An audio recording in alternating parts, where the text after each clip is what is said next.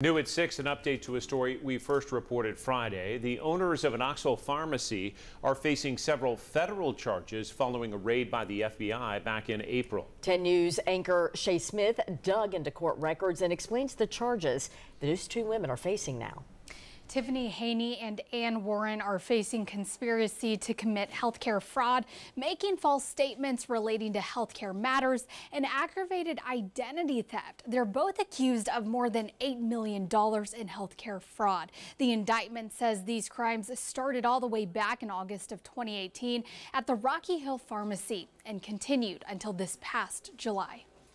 An indictment says Tiffany, Haney, and Ann Warren with Rocky Hill Pharmacy conspired to submit forged paperwork for reimbursement of prescription drugs to healthcare benefit programs such as Medicare. Authorities allege the two would select the drugs based on their high reimbursement rates. It also says Haney and Warren altered formularies signed legitimately by providers by checking boxes next to unprescribed medications and writing additional refills not prescribed. As one example, the indictment alleges Haney filed or caused to be filed insurance claims from a bogus prescription at least 4 times between October 2019 and January 2020.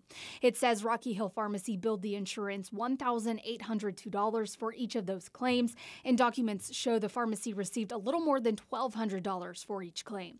It also says Haney filed or caused to be filed a prescription in the name of Ann Warren's husband that a healthcare provider did not issue.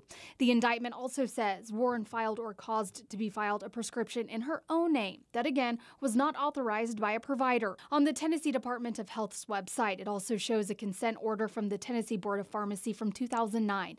The order shows Warren was fined $600 for allowing 2 people to work as pharmacy technicians at a Walmart pharmacy when they were not properly registered with the board, one of those being Haney.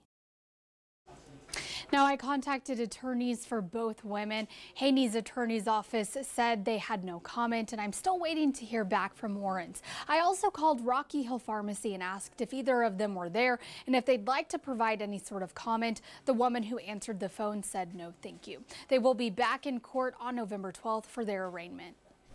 All right, Shay Smith on the update. Thank you, Shay.